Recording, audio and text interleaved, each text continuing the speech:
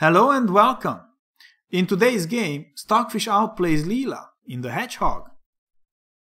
This is game 80 of the 14th Top Computer Chess Championship Superfinal, and Stockfish starts with e4, Leela plays c5, knight f3, e6, d4, takes, and a6, and we have a Sicilian Khan variation on our board.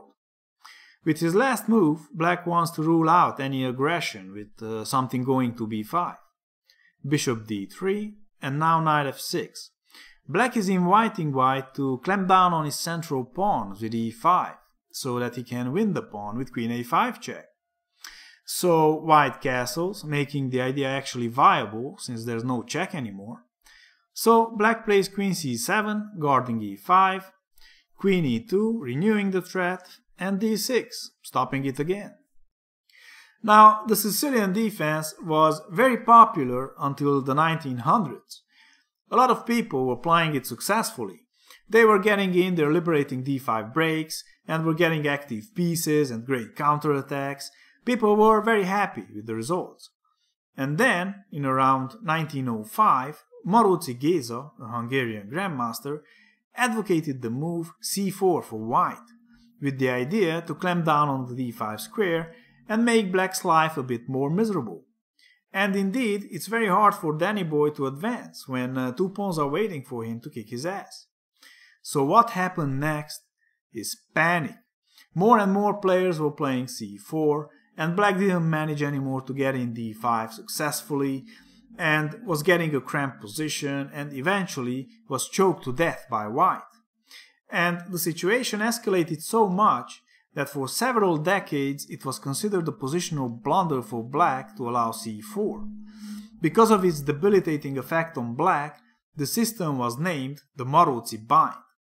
After trying for about 50 years to come up with a solution to the bind, eventually people came up with an adequate system called the Hedgehog.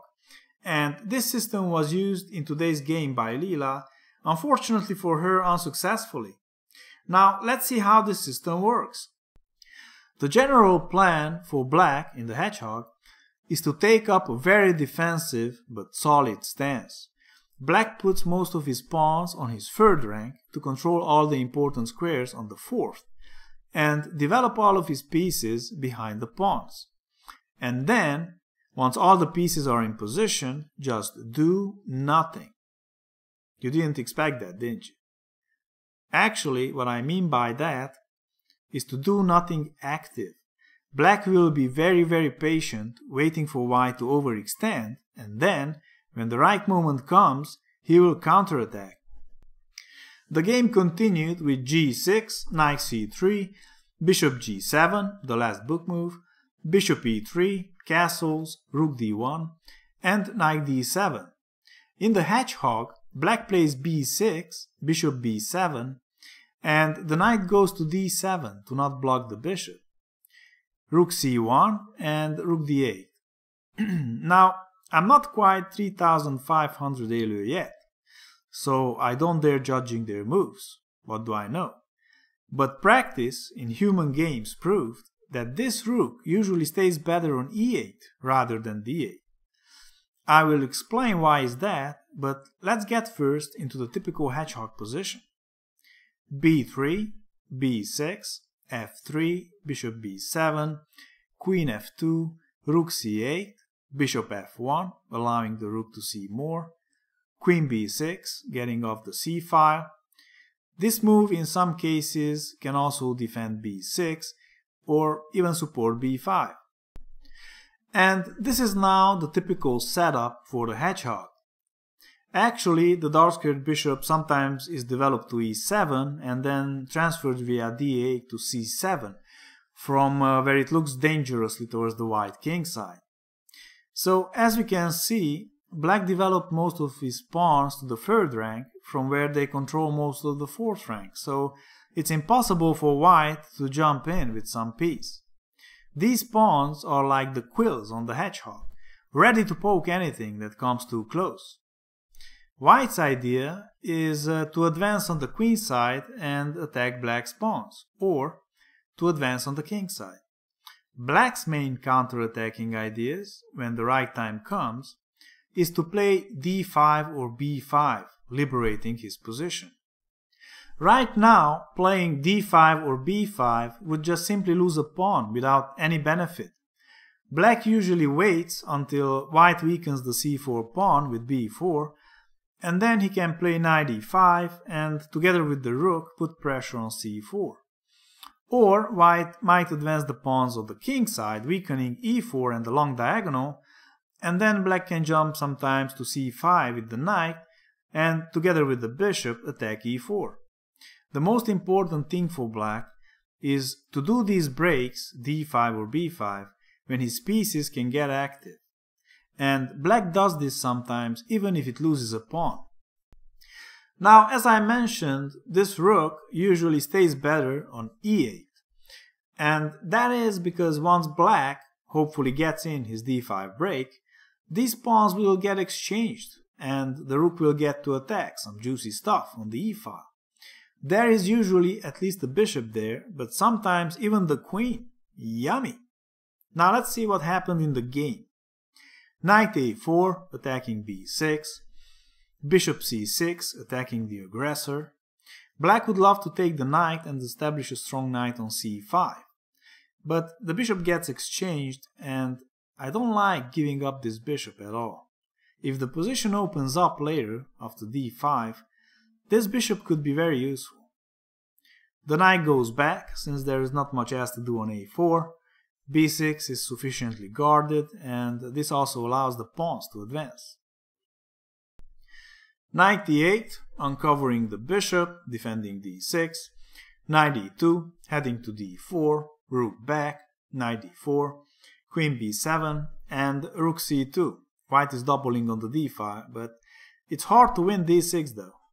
Rook c8, rook d2, bishop f8, and g4. Instead of going for a queenside attack, Stockfish now focuses on the kingside. Without black's light-squared bishop, there's far less danger in advancing the pawns. Knight g7. It's hard to come up with something active for black. Maybe d5 would still be an idea to activate the rooks, even if it loses a pawn. Queen e2, knight back, h4, Stockfish is going for it. Knight f6, queen f2, threatening h5, g takes and g5. h5 stopping that, g5, knight back, queen e2 with a possible idea of putting the bishop on g3, attacking the pawn, knight c5, bishop f2, rook b8 preparing b5, queen e3 stopping b5, rook back, bishop g3, great diagonal, bishop g7, bishop back. Stockfish maybe doesn't like that diagonal so much. Rook d8, bishop g3. They're both showing off their high-level shuffling skills.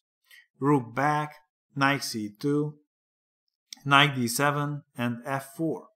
Slowly, Stockfish gains some space, and soon he'll break with e5. Leela thinks it's time to do something active, so b5. And now e5, opening up the like-squared bishop. Black can take because of bishop g2 and losing the knight either after queen b8 and rook takes or after queen a7, queen exchange and rook takes on d7. So instead of taking, Leela plays d5, but now the dark-squared bishop is sad.